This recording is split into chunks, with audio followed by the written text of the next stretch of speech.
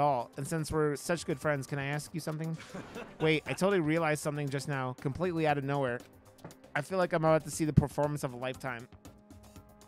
Well? Say, Makoto, have you been feeling down in the dumps? No energy, no spark? Huh? You think so? You know? Goddamn chair. You don't have to hide it from me. I know what it's like. I've been there. And you know what I'd recommend? This. What is it? You know? A crystal ball. Okay, and? Just hold on to it for a second. Here.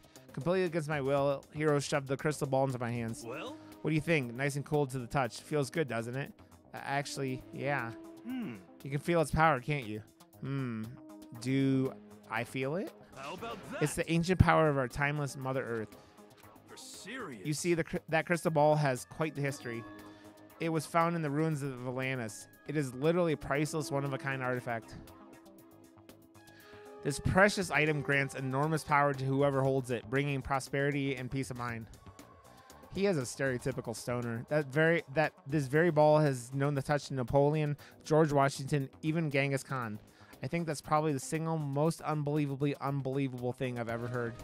Well, I'd like to give it to you as a present. In return, I'd like you to come with me to a little seminar when we get out of here. And don't worry, I'll see about getting a discount on your entry fee, because that's what friends do. That's really nice of you and all, but I'm not sure I'm really interested. How about that? That's funny, Viro. Sorry, the crystal ball has already acknowledged you as its proper owner. It wants you to stay with you. It needs to stay with you. It's given itself to you. So now you gotta keep your promise. You don't want to know what that thing does to Oathbreakers. Okay, I'm counting on you, pal. Refusing to take back the crystal ball, Hiro hurried away. But I could hear him mumbling to himself and caught something about finally made my quota. I really hope I heard him wrong. Dill pickles. You just unlocked the skill crystal prediction. Give yourself a pat on the back. You've earned it. I decided to go back to my room for a while.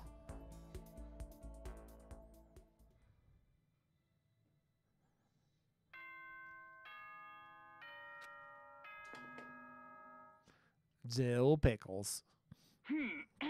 What about Tommy Pickles? The school announcement. As such, it is officially nighttime. Tommy Pickles? Soon the doors to the dining hall will be locked. Okay then.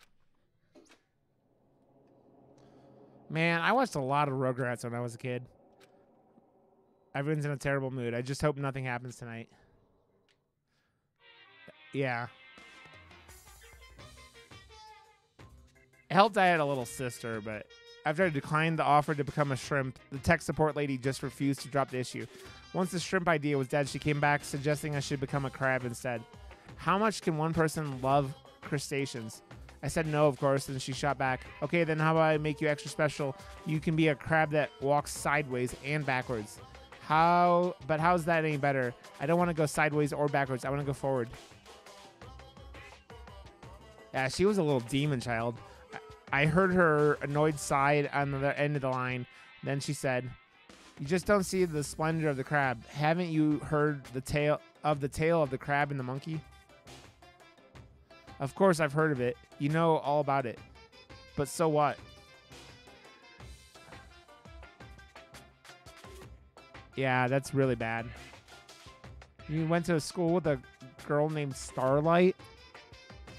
No fucking way, Virobot. The crab beats the monkey, but it's just some legend. Hardly relevant to our greed-obsessed modern society. Sure, monkeys still show up in the movies and stuff from time to time, but not crabs. Monkey-themed clothes are sweeping the fashion world, but the crab doesn't stand a chance, right? What I'm saying is crabs have no place in today's light-speed world. Do your market research, lady. Yeah, which is why I chose the always popular bear image. And that's the secret origin story of Monokuma.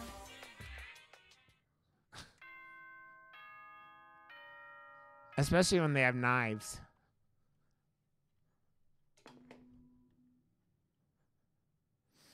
Good morning, everybody. Get ready to... I hate you, Monokuma.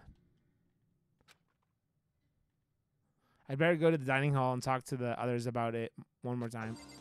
He said he needed to do something about Sakura. Wow. Huh? Was that someone screaming? I think it came from the dining hall. Oh no. We have a dead body.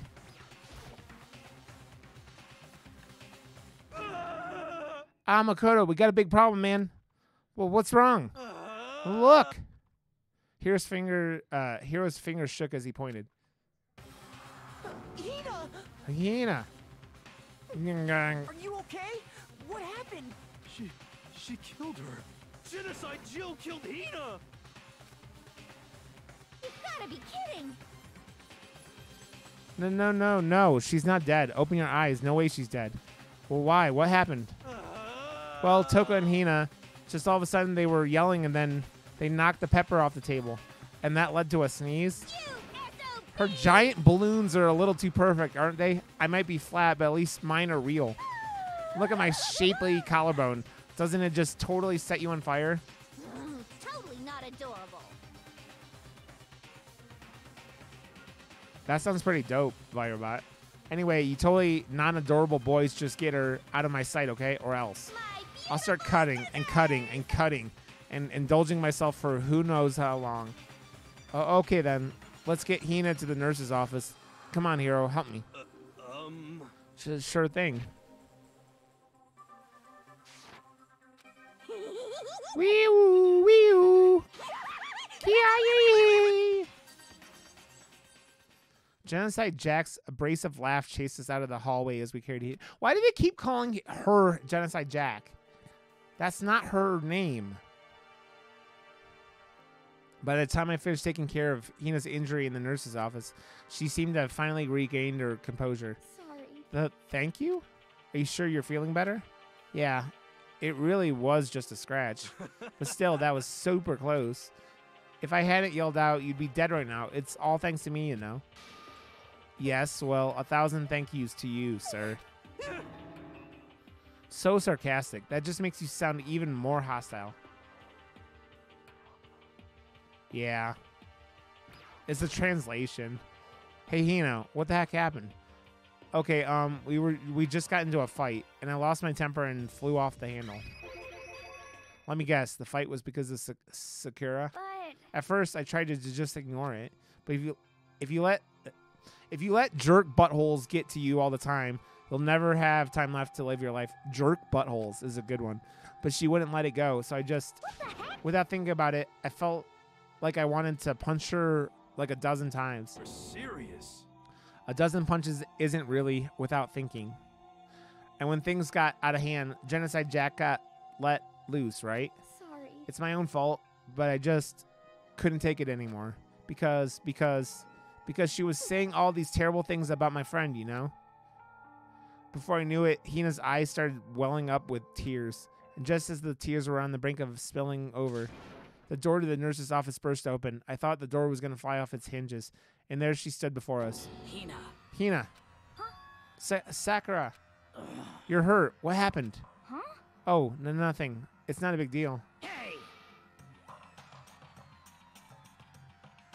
Jekyll and Hyde, yeah. So she's got two personalities just like that, Vissy. And whenever she sneezes, she transitions. Makoto, Hero, what's the meaning of this? It wasn't me. It was Genocide Jill. It's all that demented murderous fiend's fault. Grrr. Damn. To hurt Hina. Damn you! To leave me alone, but hurt her. What is this? How dare you? What is this? Ah! I'm okay, really. It's just a scratch. Grrr. No forgiveness. Unforgivable. I can't forgive this. I can't forgive. She's just like a Street Fighter character. I can't forgive them.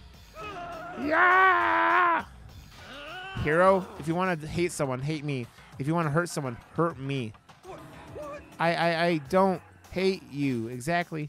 I can't. Why? Somebody save me. Hero nearly tripped over himself as he ran screaming out of the nurse's office. But just a second later, what's going on? Hey. What's all this noise about? Kyoko stood in the doorway of the nurse's office, taking Hiro's spot in the room. It would seem... Yeah. I gather that something happened. Kyoko, please. You have to stop Sakura. Wait. You don't need to stop me. I'm okay. I'm not going to do anything. I'm drawing a line right here and now. Drawing a line. Goodbye. Goodbye. Wait, Sakura. Hina sprang into action, leaving the nurse's office to chase after Sakura. The only ones left were...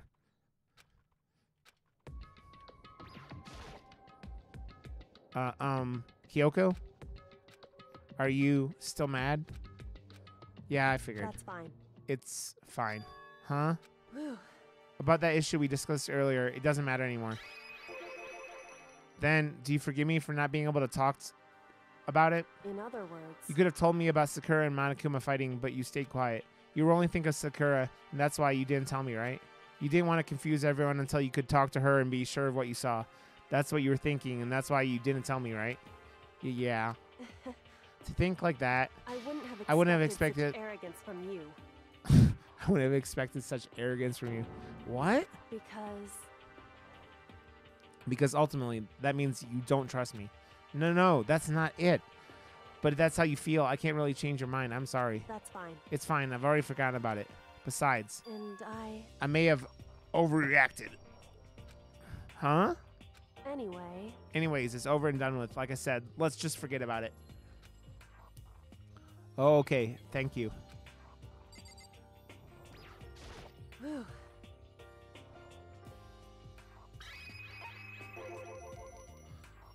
What is it you want to talk to me about? Indeed. Actually, I'd like you to come somewhere with me. I have business there. Where? So... Just come with me and you'll find out. I guess, but... Shall we go? Well then, shall we get going? With her typical indifference, Kyoko turned and walked away, setting a brisk pace. Ah, Kyoko. I hurried to catch up to her. Sus.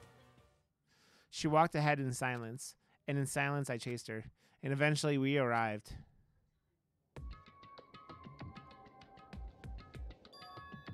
The dressing room? So the something else you mentioned. Indeed. That's right, it has to do with alter ego. But you said we didn't need alter ego anymore. Wrong. I didn't say we didn't need him. I just said he had done his job. Besides, it's not us that needs alter ego. He has business with us. Huh? Right. Alter ego asked me to bring others to come see him. Apparently he has something he wants to ask us. Alter ego wants to ask us something?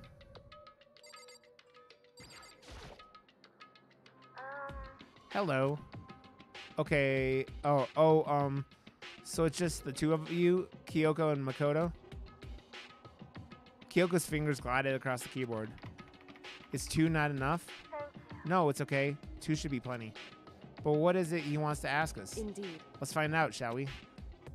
Kyoko typed in the question. What did you want to ask us? Oh yeah, so I'd like you to take me somewhere where you can connect me to the school network. What? What? Kyoko and I quickly glanced at each other. She replied, why? Well, you said my job was done, right? But to just stop here, saying I've finished my work, I don't want that. I want to keep being helpful to everyone. I want to work as hard as everyone else so that we can all get out of here. That's right. That's what Master would want too. So, to help everyone else, to solve the mystery of the school, the only way I can help is if you connect me to this school's network. But if you did that, that's basically suicide. I'm positive the mastermind would find out about it. They'd find you and you agree, right, Kyoko? So, I realize how dangerous it could be, but still, I have to do this. but I'm scared, but I can handle it. I don't really understand why, but still, when I think about everyone else, my courage starts to grow. You might think I'm just some inhuman AI, but it's true. So, it's okay. I'm gonna do my best. If it's for the sake of everyone else, I won't be afraid. I couldn't help but get lost in that voice. It was just too committed, too admirable, too fragile. Hey, You remember what you asked before, Makoto? You asked what the difference is between a person and a program, right? Yeah. Certainly. When I talk to alter ego, I don't know. I have no idea how to answer that question. I think maybe that's a question even the program's creator can't answer. But I can say this. Correct. There's no question that alter ego is our friend. Kyoko. I... To be honest, I didn't want alter ego to push himself anymore. Because if we take any more risks, the mastermind really will notice it. But Makoto. let's do it, Makoto. Let's connect alter ego to the network. But Hey. he's our friend, so I want to take his feelings into consideration. And he says that he wants to fight alongside his friends. Now. If you were in his place, could you just sit by and do nothing in this situation? If you saw everyone else fighting and doing their best, could you just look the other way? Or would you stand up? Stand up tall next to everyone else and tell them you're their friends. Their friend. So, Hey, are you guys fighting? If it's about me, please don't. I want to believe in myself. I want to be able to say, I know I could do this. Leave it to me. So please, let me try. Listen. And besides, there's only one place the mastermind might not notice. One place. That's right. Remember, there's another place besides here where there's no surveillance camera.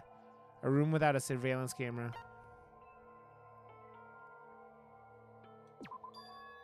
That's it, the secret room you told me about. I definitely remember there was no surveillance camera in there. Indeed. And I do believe you can connect to the network from there. I remember seeing an Ethernet port on the wall. However, Just because there's no camera there doesn't mean there's no danger. There's no way to be sure that the mastermind isn't monitoring the network somehow. We'll also have to move alter ego, and the mastermind may spot us going into the secret room. If they pick up on any of this, then it's all over. You're right. that's what we have to do. But despite all that, I still think we need to try. Correct. Because that's our best chance of finding any new clues. Kyoko, in that case, will you let me carry him? There's no way you could hide him with what you're wearing, right? So let me do it. It's true. Okay then, I'll leave it to you. Thank you. So then, Then let's get started. It's going to be a little cramped for you, alter ego. Bear with us, okay? We started packing him up right away. I closed the laptop and stuffed it underneath my jacket. Ah ha ha, it tickles. Shh, you can't talk right now. We're going to move you to another room. Until we get there, you have to be absolutely silent, okay? Understood. Your command has been implemented. Good. To have him react like a machine like that all of a sudden, I don't know how to react. Makoto. In the secret room, there are a bunch of different cables in one of the desk drawers. So there might be a network cable in there. However, Assuming the mastermind hasn't taken it already, well, all we can do is go and check for ourselves. it's true. Agreed. Let's head to the secret room.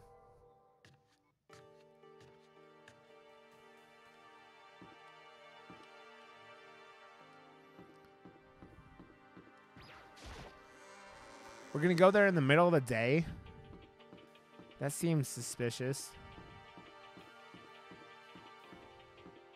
In the middle of the friggin' day?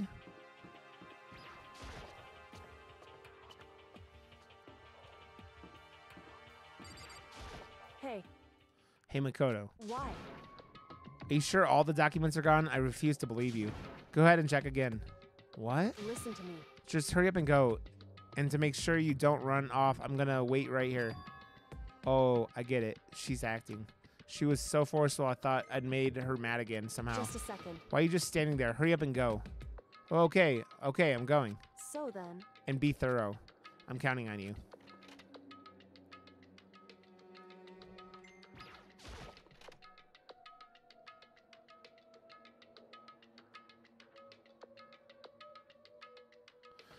Okay, first we have to find a network cable. According to Kyoko, there should be a bunch of cables in this drawer. Found it. This is a network cable, right? Now we just have to connect alter ego. I immediately go to work. I pulled out the laptop and connected to the Ethernet port with the cable. And that should do it. That's right. Yeah, I think it worked. Leave it to me. Just leave the rest to me. I swear I'll find something. I might even be able to connect to the outside world if I can. I'll see if I can call for help. So please just wait a while longer. Just hold tight and put your faith in me. As I was about to leave, I decided to leave without to leave him with one last thing. No matter what, we're gonna get out of here. You and all the rest of us as friends. Friends? Even me? Thank you. Thank you, Makoto. Yeah, horseshoe crabs are cool looking. Makoto.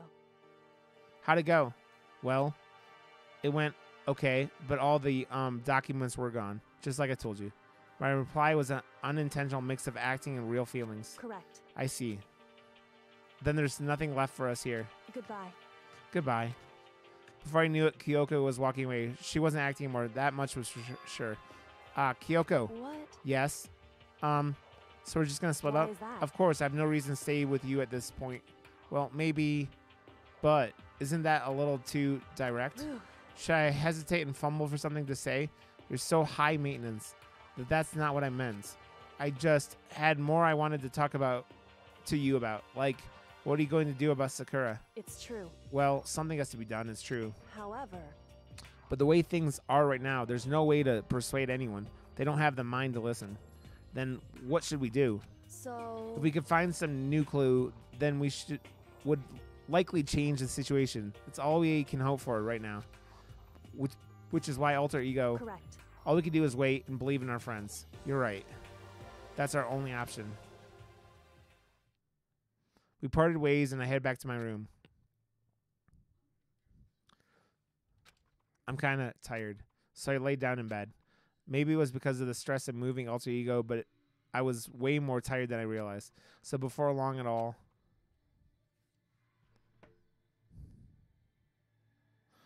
I completely dozed off.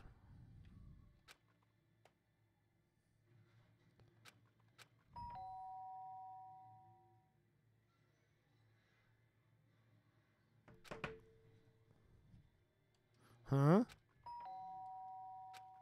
The sharp sound of the doorbell pierced my sleepy haze and it pulled me back to the real world. Makoto, get out here. Kyoko, what's going on? Indeed. Hina just came to see me, and she was white as a ghost. It sounds like something has happened. What? As soon as I heard those words, my heart started to beat a little faster. I suddenly found myself wide awake. She said for us to come to the rec room. The rec room. Okay, let's hurry. Oh, no.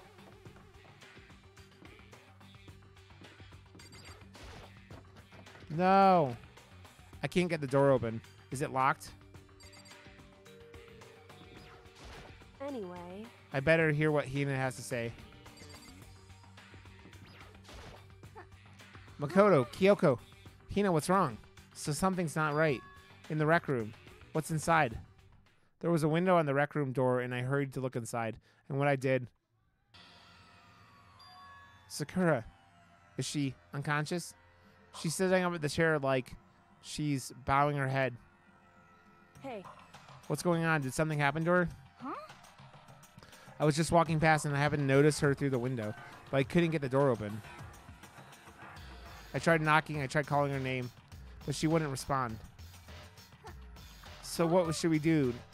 What are we gonna do? Anyway. First of all, we need to get into that room, but the door is locked, right? If we break in, we'll be violating school regulations. Listen to me. We're going to force our way in. I just said Wrong. the door isn't locked. It's not locked because the rec room doesn't have a lock. Huh? Then why? It feels like the door is pressing up against something inside the room. Is it the chair? Chair? In other words. Either way, the door isn't locked, which means, as far as I can tell, the rule doesn't apply. Then there's no problem if we break in. Indeed. Let's smash the window. That should be the fastest way.